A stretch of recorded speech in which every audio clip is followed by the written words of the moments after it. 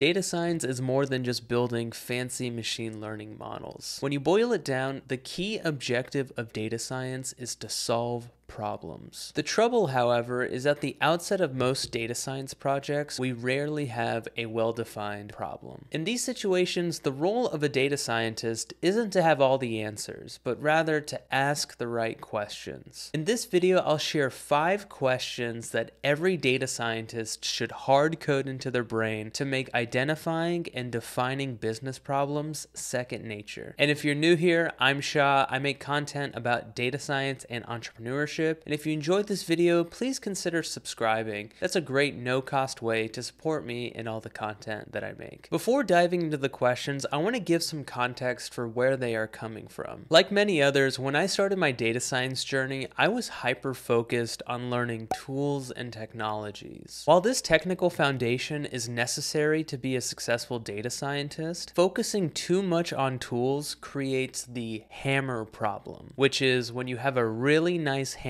everything looks like a nail. This often leads to projects that are intellectually stimulating, yet practically useless. I finally outgrew this approach when I joined a data science team at a large enterprise. The key lesson from that experience was the importance of focusing on problems rather than technologies. This means that one should gain a sufficiently deep understanding of the business problem before writing a single line of code. And since, as data scientists, we don't typically solve our own problems, we gain this understanding through conversations with stakeholders and clients. Getting this right is important because if you don't, you can spend a lot of time and money solving the wrong problem. This is where problem discovery questions come in. Over the past 6 months, I've developed a bit of an obsession with cracking these early stage discovery conversations with stakeholders and clients. My approach to getting better at this has been twofold. First, I interviewed 10 seasoned data freelancers about their best practices and how they approach these conversations. And second, I took as many discovery calls as possible, which ended up being around 25. The 5 questions I share here are the culmination of all these efforts. While this is by no means a complete list, these are questions that seem to come up over and over again. So the first question here is, what problem are you trying to solve? While in theory, this should be the only question you need to ask, in practice, things don't typically work out that way. In most instances, clients aren't super clear on the problem that they need to solve. And even if they are, I typically will need to do some catching up to better understand the business context. Either way, this question is helpful because it ideally brings up follow-up questions which allow me to dig deeper into the client's world. For example, if a client says, we tried creating a custom chatbot with OpenAI, but it didn't provide good results, I might ask, what was the chatbot used for? Or, what makes you say the results weren't good? And a lot of times, if a follow-up question doesn't come to mind, I find a really helpful practice is just to rephrase and summarize what the client tells me. Most times, this is another way to keep the conversation going and keep digging into the challenges that the client is facing. A natural way to follow up the what question is why.